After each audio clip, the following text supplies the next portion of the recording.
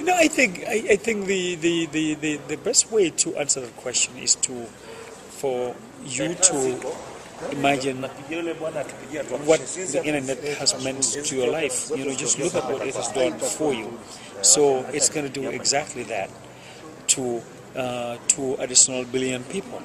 And in fact, in a way, slightly different, in fact, more than you've experienced, for the simple reason that we're talking about 2 billion more experiences being added to the internet were that to happen.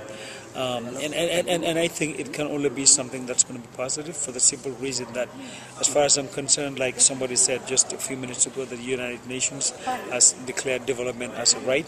I think access to the internet should be a right, especially as we move forward more and more into knowledge economy. There's no question about that, because so much of what people's responsibilities and people's what they get out of life is going to be dependent on access to information, and by implication access to information technology, and more specifically access to the internet.